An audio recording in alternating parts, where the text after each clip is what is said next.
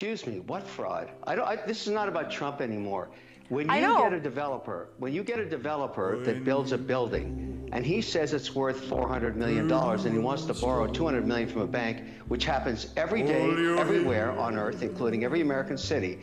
Every developer is an entrepreneur. They shine the light on their building and they say it's worth 400. The bank does its own due diligence, as was done in this case, because they're very good at it. The banks are very good, and they say, no, it's worth 300. We're only going to loan you 150 million. That haggling has gone on for decades. That's how it works.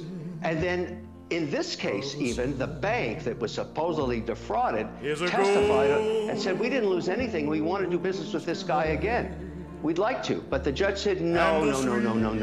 Let's penalize this developer for $355 million. And if we're going to do that, let's penalize all the developers all across America. They've all done the same thing. All of them should go to jail, and we should stop building buildings. That's what the message is from New York. Even the governor herself is concerned about what this looks like to investors all around the world. Well, my point is there's never been a case like this in 75 years. Everything you just listed off is done by every real estate developer everywhere on earth in every city. This has never, ever been prosecuted.